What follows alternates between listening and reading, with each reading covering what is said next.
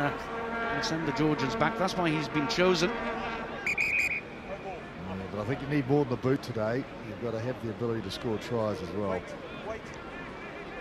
the creativity factor is the difference, I think, between the top teams and the bottom teams. Even these sides here have got great structure up front, and they can collectively drive and coordinate a drive.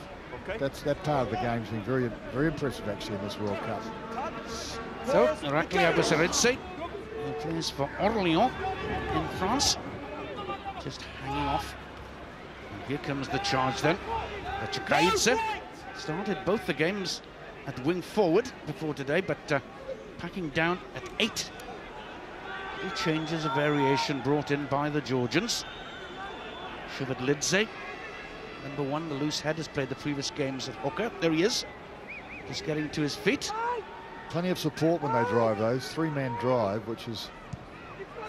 Huge kick then by Kovrakashvili.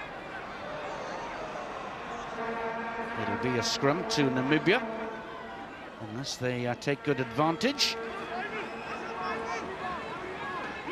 Well, the ball's there for Yuri van Tonder. Schroeder. Not a bad little kick, although giving back possession, really. Kovrakashvili is landing outside the 22. Confusion, but van Tonder does well for Namibia. Well, 2 players, that's a lack of communication. 2 players calling for the ball, but the man coming forward has right of way. And in fact, the referee has judged that it was obstruction. Accidentally. So it'll be a scrum then.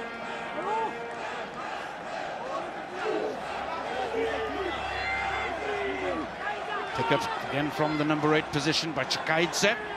It's obviously a strategy. He's done it 3 times now. Abousaridze gets it going again. Sloppy play.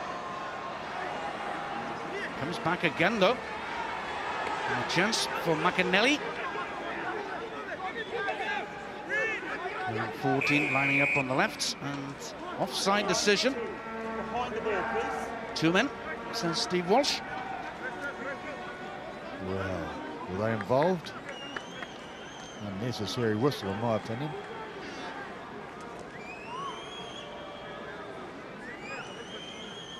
So one is Schroeder. Doesn't look for a great deal of distance, just trying to keep it safe, because he knows as well that Hugo Horn, the hooker, will get the throw in at this line-out. And they've done pretty well in the line-out so far, with Heino Senecal, Kazan Biatse, and also Nieuwenhuis at the back. This time intercepted. Georgia penalised having too many men in the line-out there. Technical offence, but it could cost them dear. Namibia with a chance to run with ball in hand. And Tonda gets it away on the far side. Not a good pass. Little kick through. Just a little tester for Kovrakashvili, but he's done pretty well. Oh, but he had. Shuvadlidze, the experienced loose head. Have they got it though, Georgia? Yes, they have. Abousaridze gets it away, and Kovrakashvili has got time to get his clearance kick in and take his forwards back upfield. Well, there is a little bit of a wind there, I notice. Wind and the rain to the favour of Namibia, I think, at the moment. I'll tell you what, I bet they've got cold hands down there. Yeah. That won't help the handling. A bit cold myself, actually, up here. But perched beautifully above the ground. Lovely viewing position. And there's Kazan Biatse standing at number 2 for Namibia. Again, they go long, but again, it's untidy, giving the Georgians the chance to get in there and spoil the possession. Abousaridze, that was forward, surely. Yeah, it did look a little forward. Well, referee didn't see it that way. Has played the advantage, so suddenly Georgia have a very good position indeed inside the opposing 22. Well, they do, but it's the ball being thrown in is, of course, Namibia. They lost the last throw, so that will put a little bit of pressure on them. They weren't quite so confident. It was a bit overthrown, actually. I don't think it was the jumper. So they've only got a three-man line out to make things simple. Interesting. Gorgodze. They're in 5 challenging. Oh, that's a poor throw. Tatunashvili charging on towards the line. First chance then for Georgia to get this rarity of a try. Obstruction, says Steve Walsh. Well, you just got to get those things right, don't you, like that line out. I mean, they took it to a three-man line out. The halfback ran into the line out to make 4, and they threw it over the top of Warlawn. In fact, the decision by Steve Walsh was handling in what was a ruck situation. It's not out. No, that's a slice ball. And that's Can't not be forward. taken, though. Skinen wearing 11, lining up on the right wing, the man who scored the 1 try so far in this competition for Georgia. And it's Maris Vissa who needs attention, the tight head prop for Namibia. He might be just after a drink.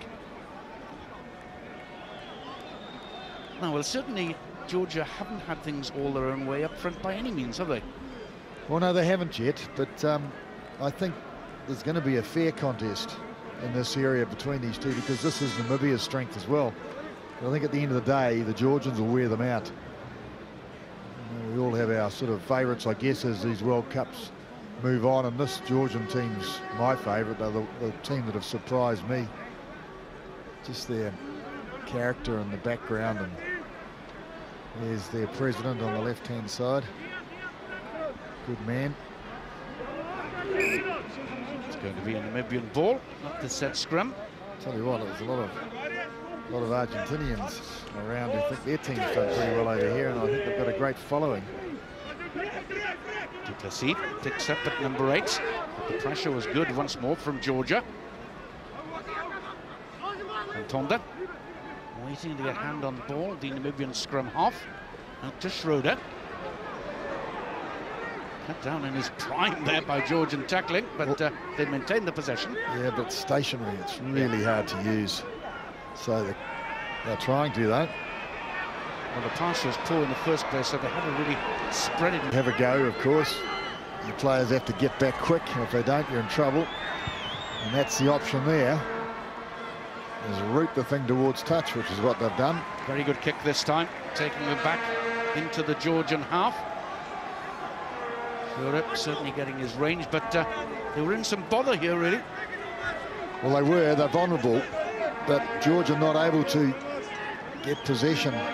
One thing I have noticed, everybody's got their different style at this World Cup and their little peculiarities, and this Georgian team are very different than the way they warm up their drills and skills. Gorgodze, the hooker from Castres in France, getting going once again, good possession. And look to recycle it from Abusaridze to put in the little kick. McAnally chasing. But easy clearance for Bock. Now here's a go. And that's a poor ball. Don't kick it, no! It's gone for glory with the drop goal. No way from that range. No, I think it was well short of glory, Bob. Now run it.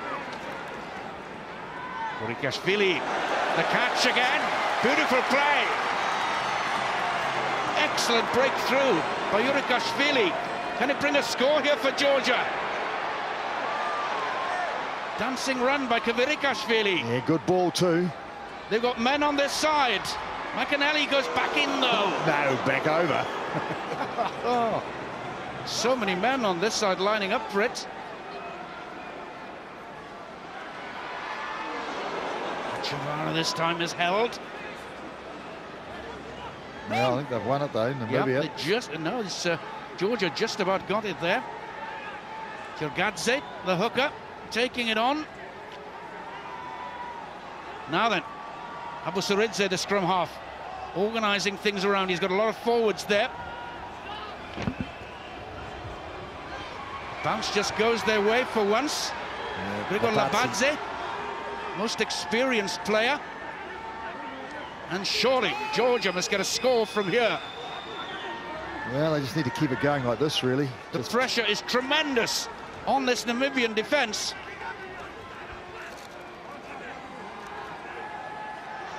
Little kick through. Too far, surely. Kvirikashvili looking for the variation that maybe wasn't necessary. No, that's right, but I guess we've seen that on this tournament, that is a little bit of a weak area with this flat defence. Good running, though, by the fullback here. Well, he made the break that got the momentum going forward. Then they got some good ball. I had to laugh. I mean, there were several ways that they could have gone, but he looked for the closest target and just ran right at him. Straight into him, yes. Yeah. No. It wasn't over the line, was it? Well, the referee seems happy with it. Namibia. Good strength in there by Connor Powell to look to maintain the possession for Namibia.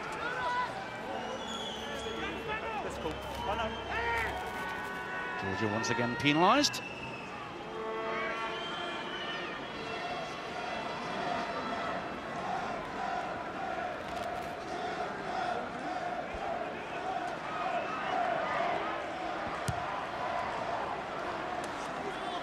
So don't forget then that following this game on ITV4 you can see Samoa versus the USA. That kicks off at 7 o'clock. Then at midnight there's World Cup report with all the day's latest news as well as highlights from today's games. Then of course on Friday at 7:30 on ITV1 it's crunch time for England as they meet Tonga for a place in the quarter-finals. And for news, highlights from each and every game, get across our website itv.com/rugby. Sad sight for Georgia, losing Rugby in the second row.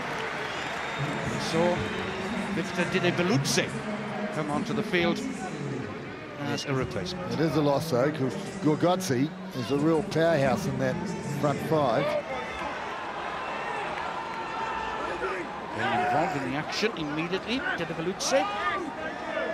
Busaridze, the scrum half, trying to organise things one way or the other. Kvirikashvili being propped, I think, penalised. Yeah, but you have to be a clever man to work out why. The word was offside. I'm not quite sure in what context. Well, to me, it looked like the ball was securely on Georgia's side, and Namibia tried to counter-ruck. That's all.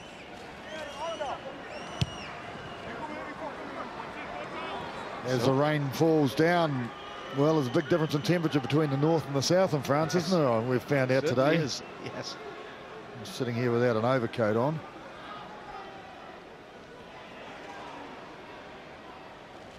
Georgia with the ball, but going backwards just for the moment. Again, it's on that left boot of Kvirikashvili. Taken by Tonda, but he's thrown on the wrong side, has to get the ball back through his legs, and he's done so. Schroeder. Poor kick. Referee in the end has to bring them back.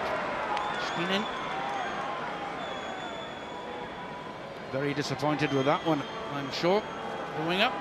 Well, he spilled a couple, Skinning, but he's not bad when he gets it in his hands, but I think there might be a bit of a problem with the old hand department.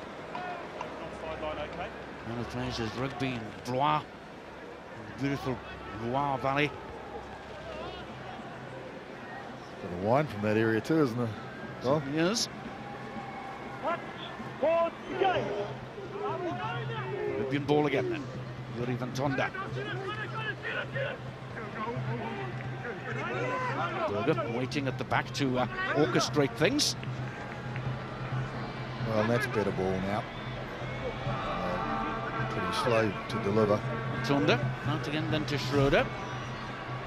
Pressure up quickly though, the Georgians.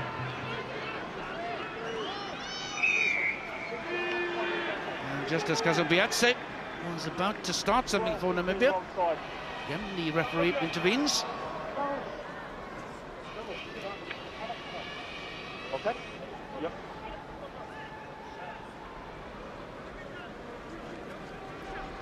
Well, territory searching for ground. Most of the match has been played between the 22s. Man with a big left boot. You saw the effect of the wind there. We had Georgia had a couple of cracks inside the 22. Namibia yet to really get in there. But Georgian ball now, can they create a bit of go forward?